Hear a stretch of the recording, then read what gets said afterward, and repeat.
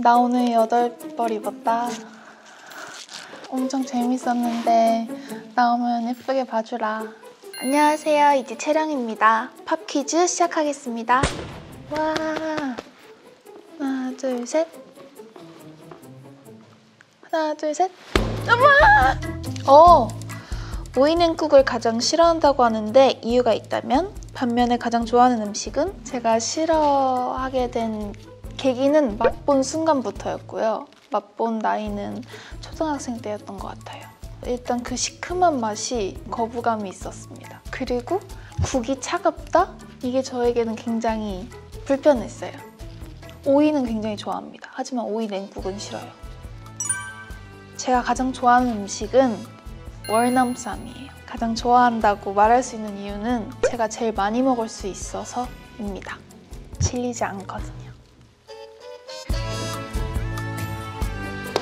잘 된 것 같아요. 작년 프링글스 논란이 있었는데 해명을 한다면? 이거 정말 하고 싶은 말이 있었어요. 제가 이거를 배불러서 못 먹는다는 게 아니라 그 느끼함과 물림을 참고 그 자리에서 까자마자 먹었다는 그 제 자신이 대단하다라는 느낌의 뉘앙스였어요. 자색 고구마 칩은 한 통 다 먹을 수 있습니다. 정말요? 감사합니다. 저 이거 진짜 좋아해요. 너무 감동인데? 어떡하면 좋아. 저 진짜 너무너무 좋아하는 거예요. 이것도 진짜 맛있어요. 이거 되게 맛이 없게 생겼지만 굉장히 맛있습니다. 건조 칩, 약간 칩 쪽 제가 굉장히 좋아해요. 그리고 빼놓을 수 없는 이 프링글스까지. 감사합니다.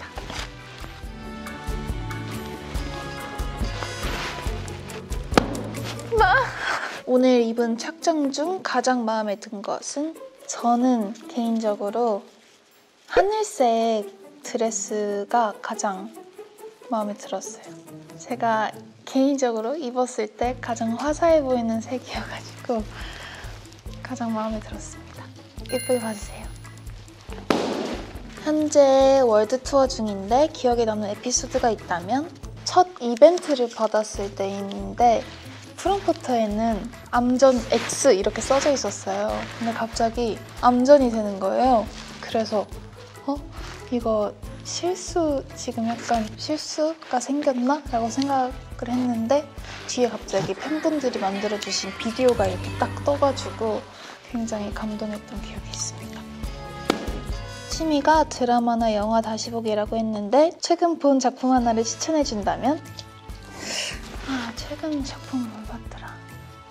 제가 그러면 가장 많이 다시 본 드라마를 알려드릴게요. 저는 도깨비와 태양의 후예라는 드라마를 정말 다시 보기를 정말 많이 했어요.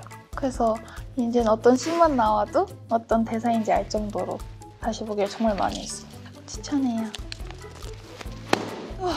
지금까지 앨범 중 가장 마음에 들었던 컨셉은? 사실 채셔긴 한데 스니커즈 활동이 가장 좋았어요. 왜냐면 제가 무대에서 3분 내내 웃고 있던 적이 별로 없거든요. 있지 노래가 워낙 파워풀하고 좀 걸크러시한 모습을 많이 보여드리다 보니까.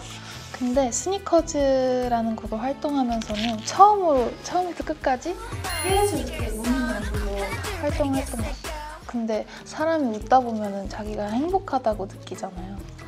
그래서 스니커즈 활동이 좋았던 것 같기도 합니다. 오늘 화보 촬영 소감을 미치들에게 반말로 해준다면? 나 오늘 8벌 입었다. 엄청 재밌었는데 나오면 예쁘게 봐주라. 고마워. 채령만의 사복 패션 포인트를 알려준다면? 제가 이런 말 하기 조금 그렇긴 한데 나이가 들면서 점점 편한 옷을 많이 찾게 되는 것 같아요. 그래서 꾸안꾸라고 하죠, 요즘 말로. 꾸민 듯 안 꾸민 듯 꾸민 듯한 패션을 정말 좋아합니다. 저에게 어울리는 옷을 잘 찾아 입는 것 같아요. 우와, 블러드라인 무대를 좋아하는 팬들이 많은데 새롭게 커버해보고 싶은 곡이 있다면? 제가 이번에는 블러드 라인을 저의 밝은 모습, 좀 더 상큼한 그런 매력이 잘 보일 수 있는 곡이라고 생각을 해서 좀 통통 튀는 곡을 좀 선택을 해봤는데, 다음에 기회가 된다면 좀 더 성숙해지고 강해진 그런 또 모습도 있는데 아직 못 보여드린 것 같아서 한번 기회가 된다면 꼭 보여드리고 싶습니다. 오늘 정말 즐겁게 화보 촬영을 했는데요. 열심히 촬영했으니까 예쁘게 봐주셨으면 좋겠습니다. 제가 나오는 마리끌레르 4월호 많이 봐주세요. 예쁘게 봐주세요. 감사합니다.